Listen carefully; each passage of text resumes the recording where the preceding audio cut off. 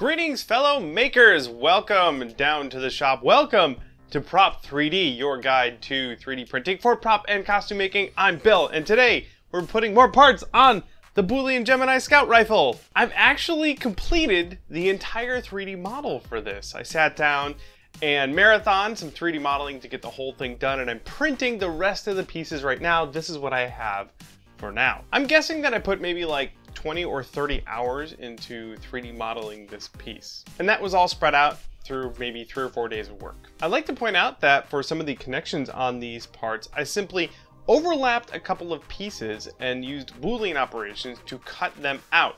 This way one piece would fit exactly into the other piece. Now, you may be saying, Bill, you need to add some sort of tolerance so there's a little bit of room for those two 3D prints to squeeze into one another. I will say that a lot of these parts fit together no problem, even though the Boolean was 1-to-1 with no tolerance added. Also, I'm going to be sanding every single one of these parts, and any of the pieces that I found were a little too snug, I just sanded them a little bit, and then they fit together no problem. Now, the major part that I've finished since the last video is the rear stock portion.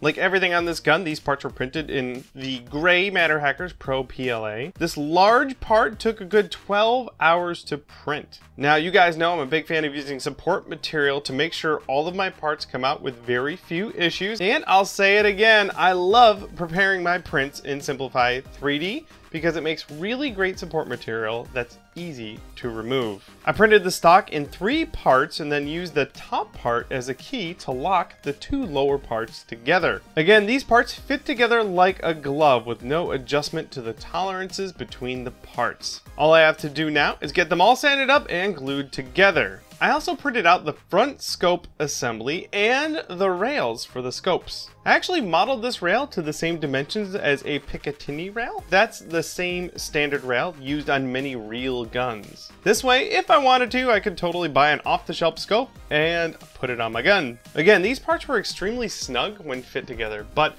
a little sanding cleared that right up. The scope was modeled in 4 pieces. I figured this was the best way to get all the parts to print as nicely as possible. Once printed, I separated the parts from the raft and support material and cleaned them up a little bit. The pegs were actually put into my power drill, and then I spun them against a file and then some sandpaper to tidy them up. I also had to drill out the holes a little bit, and I quickly learned that I should have held the piece in place with something other than my hands because twist drills will bite into PLA like nobody's business and send that part spinning. Once prepared, I was able to put all of the pieces together very nicely, and then I had my front scope ready to go. And that's what we have so far. Some of those pieces aren't here right now. I got a box piling up and I have more pieces printing in the other room as we speak. There's just this larger upper receiver area that got cut into 3 large pieces. Each of those prints is taking longer than about 12 to 20 hours a piece. So those will take a few more days to get printed out, but by the next video, they should be ready to show off. I gotta tell you guys, I am over the moon with how this thing is turning out. It is so cool. It's just the right size. It looks good. Looks just like the model, of course. And I just have a couple more parts to go. So I hope you guys have been enjoying the trip that we've been going on, and I'm really looking forward to getting some paint on this thing. Hey, thanks again so much for checking out our videos and following along on the build. If you haven't checked it out already, there are 5 other videos in this series, so if you want to go back and see how we got to where we are now. We also have a bunch more 3D printing videos and more general prop and costume making videos, including a whole series on Skyrim armor that we're doing with our friends over at Bethesda.